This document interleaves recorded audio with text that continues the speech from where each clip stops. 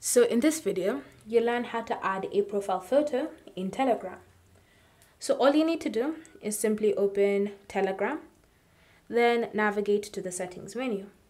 From here, look for the option Set Profile Photo. If you don't see it, then just tap on the three dots in the top right corner, then select the option Set Profile Photo. Once you've done that, you can now choose where the image is going to come from. So you can choose to have it come from the gallery, you can choose to take an image, or you can choose to use an emoji. So for me, I'll choose to use an image from my gallery, but again, you can still choose to either create your own emoji or take a photo. Bear in mind that you will need to give some permissions if you want to use any of these three options.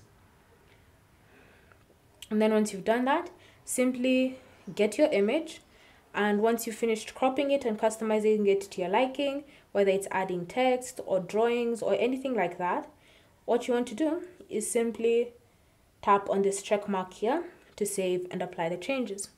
Once you've done that, you can see you've successfully added a profile photo to your Telegram account. Thank you for watching. If you have any questions or comments, leave them down below and we'll get back to you.